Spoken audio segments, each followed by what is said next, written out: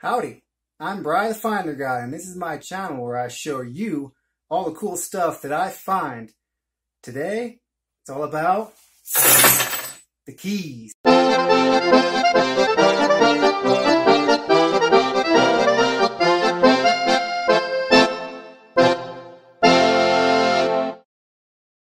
When I find keys, I usually like to put them back where I found them or someplace visible in case the person who lost the key comes back to look for it.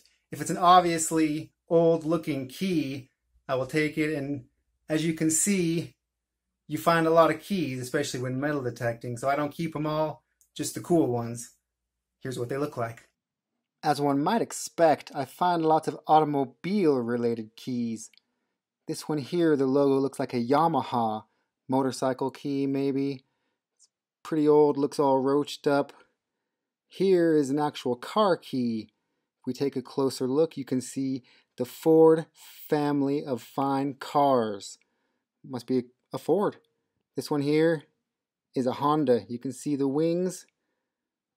Boom. Definitely to a motorcycle. You can see the extra layer of key action on top. And finally, right here we have the king of all cars, the Chrysler, if they even make those anymore. I like automobile keys, but I also like keys that have logos on them. This one just so happens to be from a Walmart.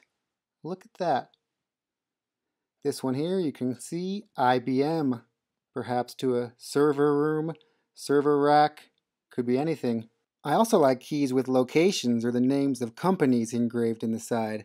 As you can see here, this one is Briggs Stratton Corporation. This one's kind of cool. If you look close, you can see it says Theo Berriman Co., Detroit, Mich, Milwaukee, USA. This is the Independent Lock Company, made in Fitchburg, Mass, USA. This one says Curtis, Indiana, Cleveland, Ohio, with a big C in the middle. And this one says National Lock, Rockford, USA. Upon first glance, this seems like a regular master lock from Milwaukee, USA. But if you flip it around, look on the reverse, there's an awesome lion. Great graphic. And finally, these keys, because I like the shape, that little guy there is pretty funny. This one has a really cool brown color, and this one says Sergeant. And that's it for today. Thanks for tuning in. Make sure to check out our next episode for all the fun things that I find. See ya!